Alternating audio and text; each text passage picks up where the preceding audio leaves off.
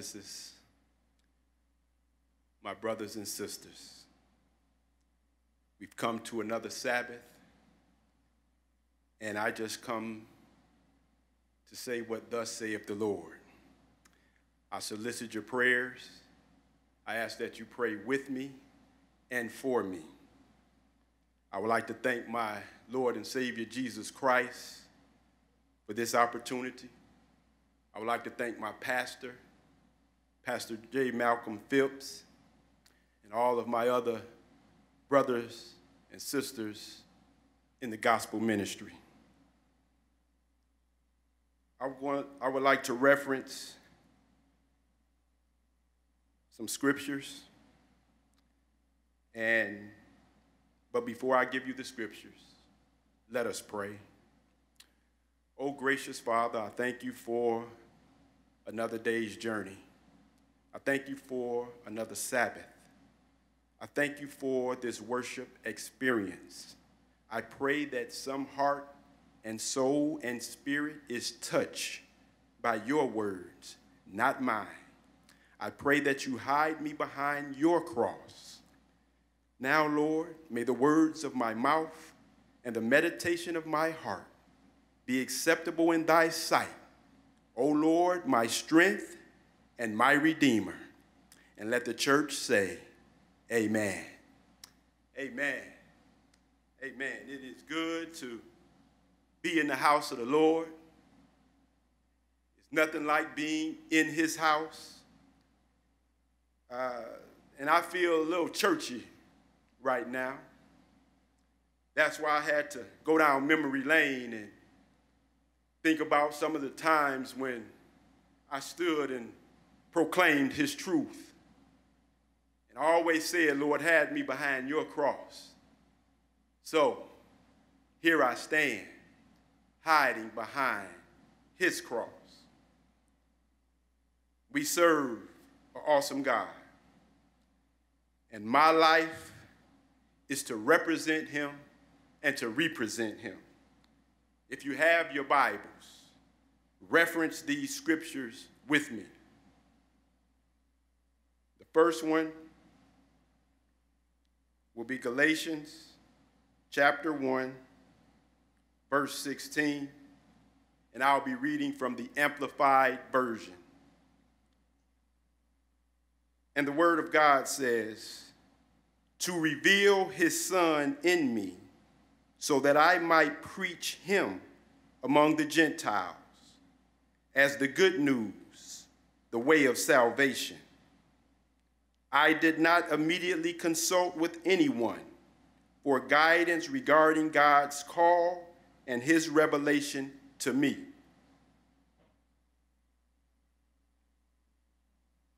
The next scripture, Galatians chapter 2, verse 20.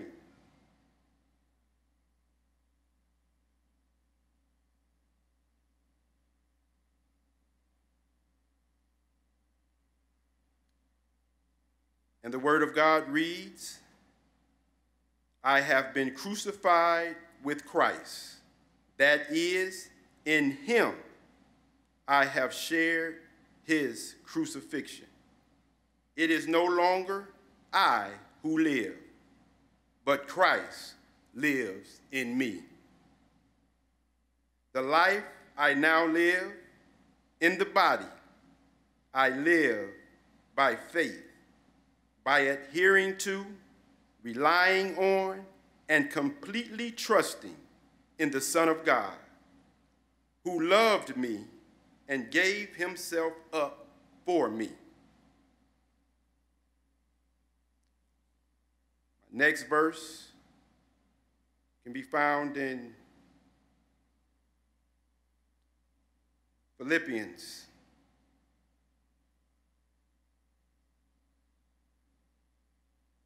chapter 3,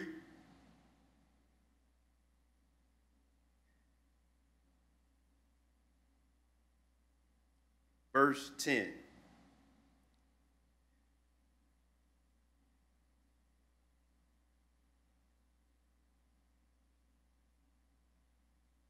And this, so that I may know him experientially, becoming more thoroughly acquainted with him, understanding the remarkable wonders of his person more completely, and in the same way, experience the power of his resurrection, which overflows and is active in believers, and that I may share the fellowship of his sufferings by being continually conformed inwardly into his likeness, even to his death, dying as he did. And my last scripture will be 2 Corinthians chapter 5, and this will be the meat of the message.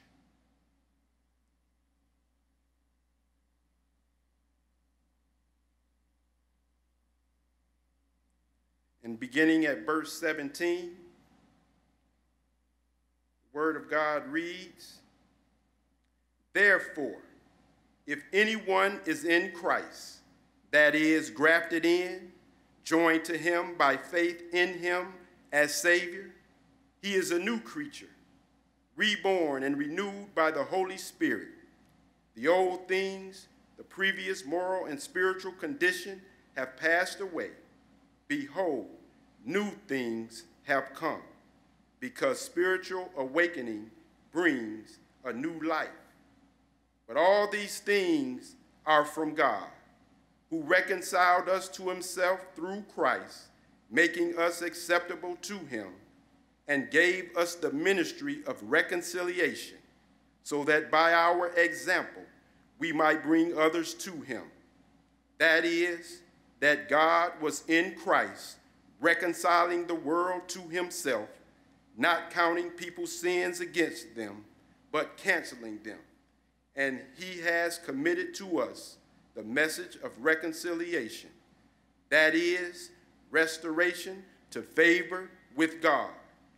So we are ambassadors for Christ, as though God were making his appeal through us. We, as Christ's representatives, plead with you on behalf of Christ to be reconciled to God. He made Christ, who knew no sin, to judiciously be sin on our behalf, so that in him we would become the righteousness of God. That is, we would be made acceptable to him and placed in right relationship with him by his gracious, loving kindness." May the Lord add a blessing to the reading, listening, and doing of his most holy and divine word. We know that Paul and Peter did a great work for God. They stood up and they spoke out, and God blessed them. They did not deserve, nor do we, what Jesus Christ did. We must give our utmost for his highest. Martin Luther King said, "We all are complicit with when we tolerate injustice." He said, "It is not enough to say it will get better by and by." He said, each of us has a moral obligation to stand up, and speak out. As we know, we have been going through a lot of controversy and chaos in this world, dealing with racism, dealing with death and loss. We lost two icons recently, John Lewis and C.T. Vivian. They were men of God that stood up, and spoke out. So I would like to just continue and say that as we live this life, let our lives matter. Let our lives stand for something, because if not, we'll fall for anything.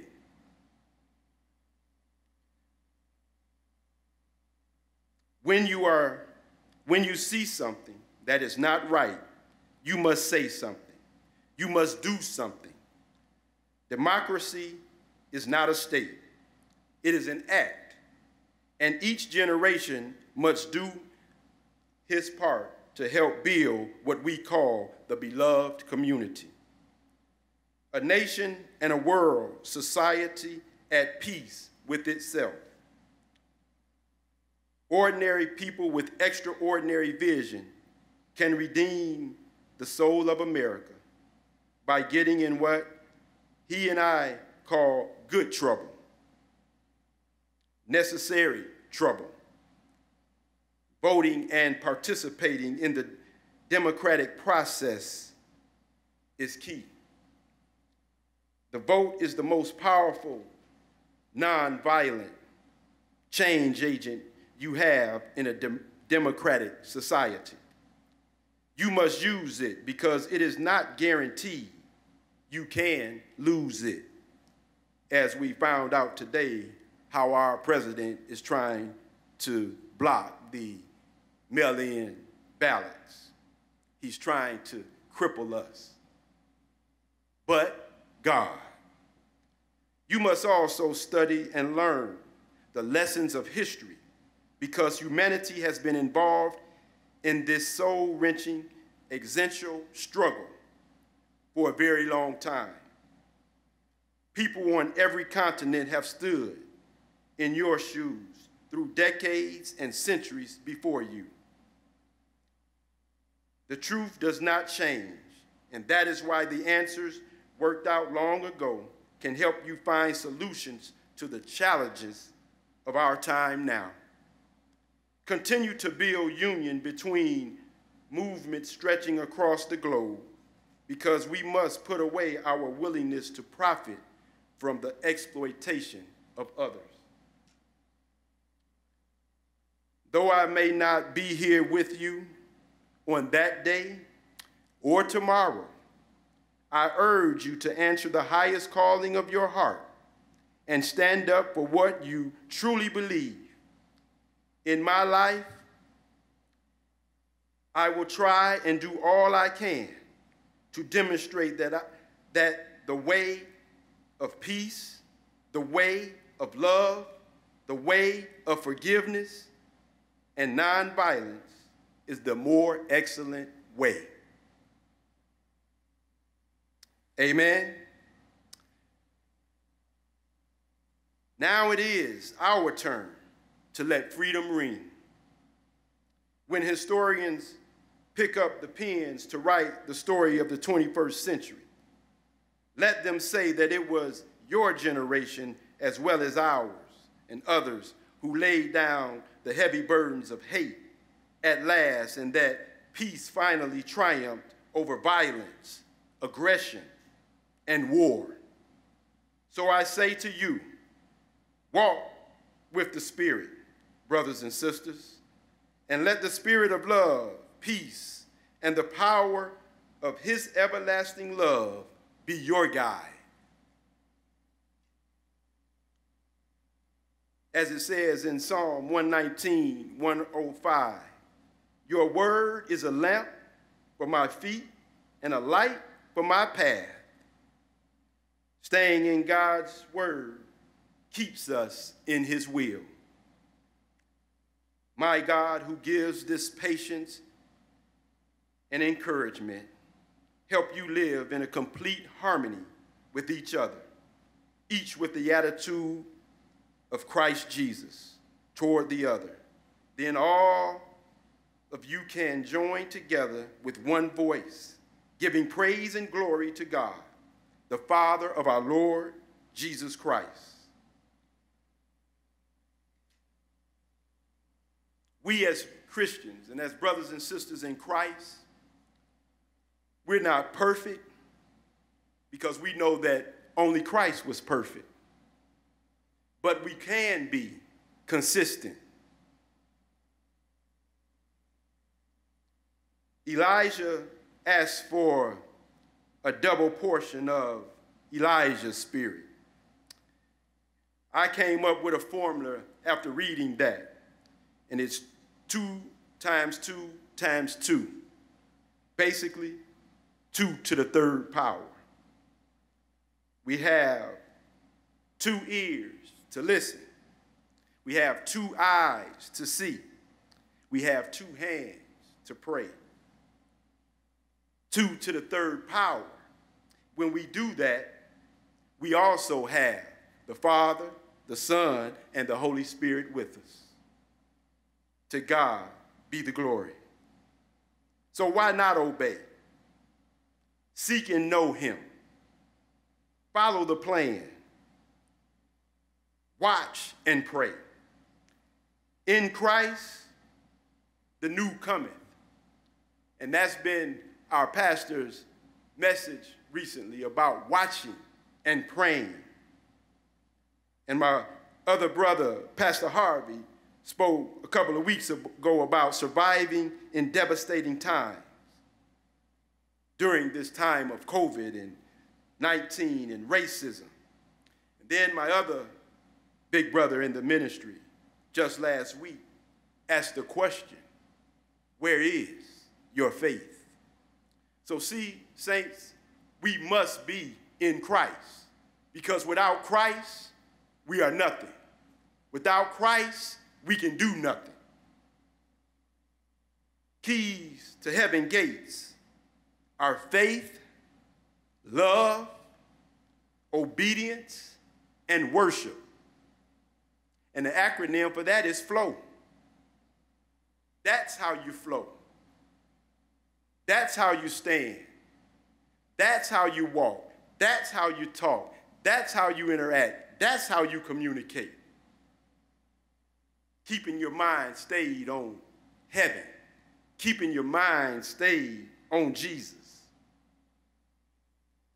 See, heaven, like I said earlier, I feel churchy because I was brought up hearing great orators and great preachers preaching and sweating and calling out about our Lord and Savior, Jesus Christ. And as I keep heaven on my mind, I look back at what the Word of God says. He says, your traditions nullify my word. Some people say that's old-fashioned, but so is water and bread. Thanks be to God for his holy living water and for his bread. The church is the pillar in the community. We stand and we're here for help, for light, for love, for direction and instruction. Mothers and fathers, we must train up our children. Don't let them and their peers and school friends influence them before we have, or the world. Because if we don't interact and talk with them and pray with them and teach them what thus saith the Lord, the devil and his imps sure will. So let's get their minds first, and it starts at home. They should see us reading and praying from the Bible. So it should be introduced to them first, so they will learn to read and pray and receive wisdom when they are faced as they get older with challenges, trouble, or hard times. Because they're going to get older, just as we are. And as Christians, as we get older, we should be getting better, and we should be giving our best. Amen? I say, they took prayer out of school.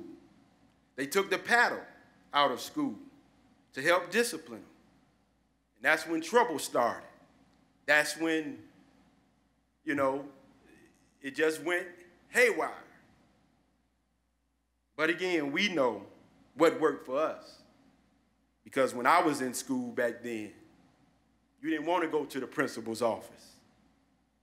You didn't want to go to some of those teachers' rooms because you knew if you got out of line, what was coming next. Amen? Trouble came, and it gets worse. Then it was taken out of the home because children started calling 911. Brothers and sisters, we must stand for Jesus. As the scriptures that I read, it first talked about being in Christ. And the next one talked about knowing Christ. So we must be in Christ, and we must know him for ourselves. I say then, they and them, but it's really we and us, father and mothers. Let's bring holiness back. Let's keep heaven on our minds. Let's keep God first. Let's remember the cross. Let's remember Calvary, our robes, our crowns. Lay them at Jesus' feet. Let's bow before him. Remember the hymns and the old songs of Zion. Let his love, faithfulness, his righteousness, his purity lead us and show us the way to heaven. Because as we live this life, we must grow in faith. Not faith in our money, not faith in our position, not faith in this world. Because this world hates you, because it hated him. But he loves you, and he died for you, and he gave his all for you. And we could never thank him or praise him enough. The new cometh. Because see, if we in Christ and we getting to know Christ, the new cometh. As it says in 2 Corinthians 5:17, therefore, if any man, any creature be in Christ, he is a new creature. Old things are passed away. Behold, all things become new. So there's a process. There's a plan, a purpose, and a process. But after the plan, the purpose, and the process, the promise comes.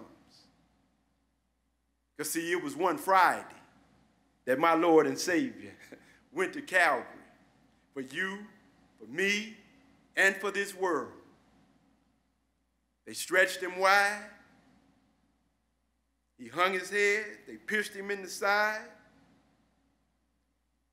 The blood flowed. There's power in the blood. Nothing but the blood can save us, can heal us, can help us. We must trust in him, in what he did, and what he's doing now.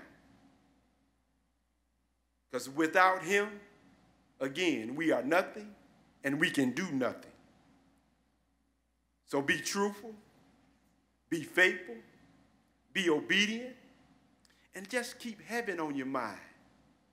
When you get in that bind and you get weary and you don't know what to do, don't know what to say, don't know where to go, look up and trust him. And I promise you, he will lead you. He will never forsake you. He will never lie. My rock, my Savior, my Redeemer. Do you know him? Have you tried him? Has he ever done anything for you? It's personal. It's individual. So brothers and sisters, let's get back to his ways.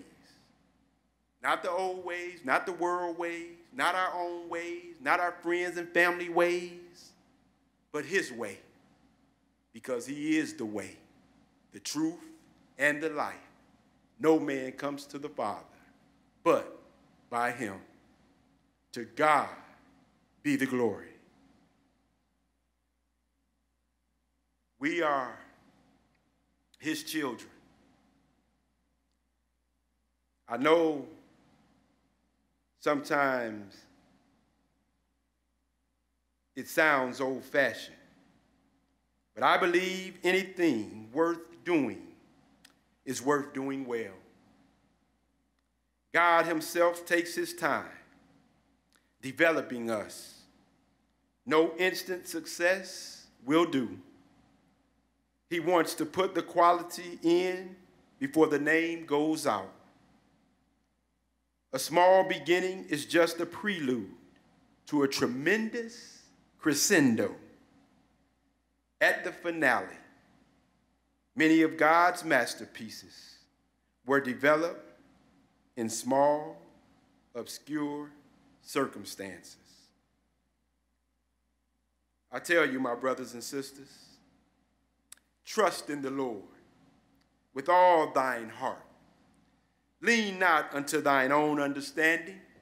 In all thy ways acknowledge him, and he will direct your path. Trust and obey. That is the only way to reveal his son in me, as it says in Galatians 1:16, so that I might preach him among the Gentiles as the good news, the way of salvation. I did not immediately consult with anyone for guidance regarding God's call and his revelation to me. See, my brothers and sisters, he's a way maker. He's a miracle worker. He's a light in the darkness.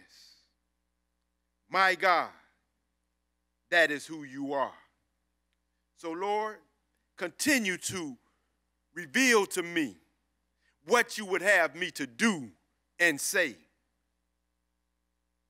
And help me to continue to preach the unadulterated gospel to your people. Give me preaching power, teaching power, that souls may be saved and lives may be made new through being in you. Because it's not about us, but it's all about you. And as it also says in Galatians 2:20, I have been crucified with Christ. That is, in him I have shared his crucifixion. It is no longer I who live, but Christ lives in me. Because see, my hands and my mind can't figure it all out. The life I now live in the body, I live by faith in him, by adhering to and relying on and completely trusting in the Son of God who loved me and gave himself up for me. So see, brothers and sisters, we can't even trust ourselves, but we can trust God. And as the Bible says, it is better to put your trust in the Lord than to put your confidence in man. And they tell me that is the very middle verse of the Bible, Psalm 118:8. In the very first verse in the Bible, it says, in the beginning, God created the heavens and the earth. And the very last verse of the Bible says, and may the grace of God be with you all. Amen. So, brothers and sisters, it's about God. It's about reconciling to him. It's about changing our way of thinking. It's about trusting in him. It's about having that relationship with him that he may reveal to you his promises, his hopes, his plans, and his dreams for you. Because as it says in Jeremiah 29:11, he knows the plans and the hope he has for you. A hope and a future. Therefore, if anyone is in Christ, that is grafted in and joined to him by faith in him as Savior, he is a new creature, reborn and renewed by the Holy Spirit. The old things, the previous moral, spiritual condition have passed away. Behold, new things have come. Because spiritual awakening brings a new life. But all these things are from God, who reconciled us to himself through Christ, making us acceptable to him, and gave us the ministry of reconciliation, so that by our example, we might bring others to him. See, we must be loving and forgiving, brothers and sisters. That is, God was in Christ reconciling the world to himself, not counting people's sins against them, but canceling them. Sometimes, brothers and sisters, you got to cancel that wrong you did to somebody. Sometimes you have to give up your right for somebody else's wrong. Cancel the thing so that you can be reconciled to your brother or your sister, so that you can go on and progress in positiveness, in Christ, in kingdom living, in kingdom thinking, in kingdom acting. We must have a change of heart. And we must lay our burdens down. We must lay our anger down. We must lay our troubles down and trust Christ and let Christ lead us and guide us. Amen. So as we cancel those wrongs we might have done to someone, the Word of God says, and he has committed to us the message of reconciliation, that is, restoration to favor with God. We want to be restored. We want to be restored in God. We want to get his favor, because it's better to have favor with God than to have favor with man. We want his favor. It's his restoration that will give us that favor. So, in closing, again, I say, brothers and sisters, we are ambassadors for Christ. Only what you do for Christ will last, as though God were making his appeal through us. We, as Christ's representatives, plead with you on behalf of Christ to be reconciled to God. He made Christ, who knew no sin, to be judiciously sin on our behalf, so that in him we would become the righteousness of God. That is, we would be made acceptable to him and placed in right relationship with him by his gracious, loving kindness. There's no better place to be, brothers and sisters, than to be in his favor, than to be in right standing, and to be in his gracious, loving kindness. To God be the glory. So fight on, saints. Stand up and speak out. Reconcile to the world that you are born again.